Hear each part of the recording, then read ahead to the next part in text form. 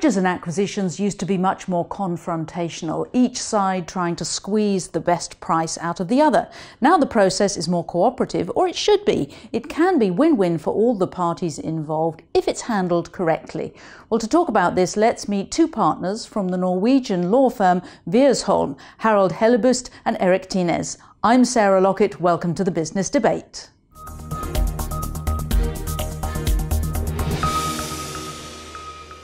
Erik and Harald, welcome to the London Stock Exchange studios.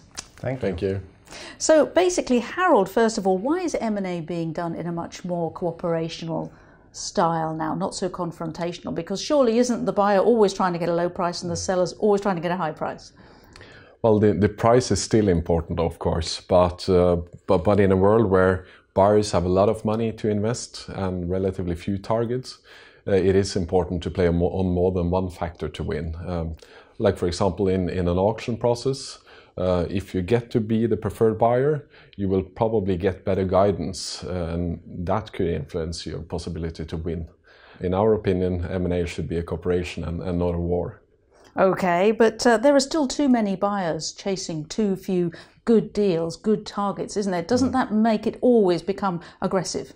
Well, being a bully is not helpful in our view, but you should, as a lawyer, you should listen and you should act friendly, and you should try to find the solutions that cater for the interests for both parties.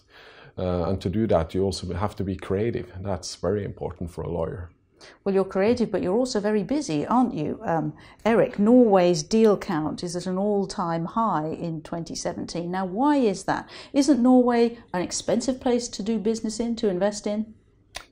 Well, we've got a high cost of living, but that reflects the fact that we have a strong economy, and a strong economy attracts business. And in addition to that, Norway is a politically stable country. It's economically open, it's always been.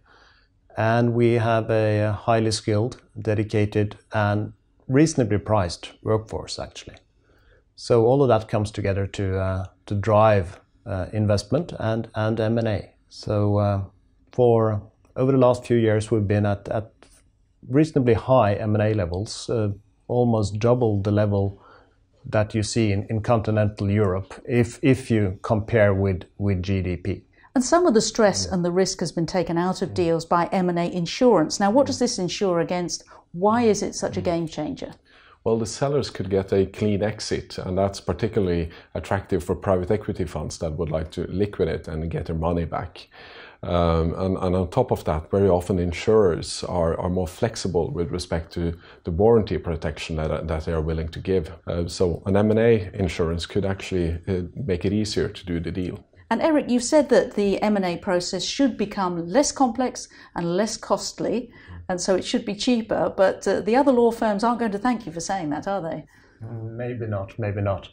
But I think in the long term we're all best served by running these processes as cost efficiently as we can. And it's all about how you plan and structure the work. I mean, first of all, to keep costs down, you must adapt the process to the size and nature of the deal. You can't do the same thing for a small deal that you do for a mega deal. And the first rule, I think, is work closely with the client so that you really identify what's important in this deal and what is not. And next is plan the work. And the last is reuse what you can reuse, meaning using standardized documentation, for example. And we're also obviously moving in the direction of using artificial intelligence, although that is in the early days. And you've said in the past that bad legal advice can really be devastating for clients, especially in big transactions. What do you mean by that? Well, you know, the role of the lawyer has oftentimes been to identify every possible risk and try and protect the client against that risk. And it's obviously important to identify risks and to protect to the extent you can. But at the same time, you can also ruin a deal doing exactly that.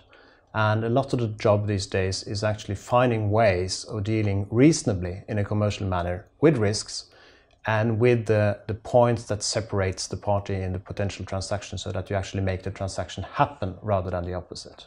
Really interesting. With Erik and Harald, thank you very much. Thank you.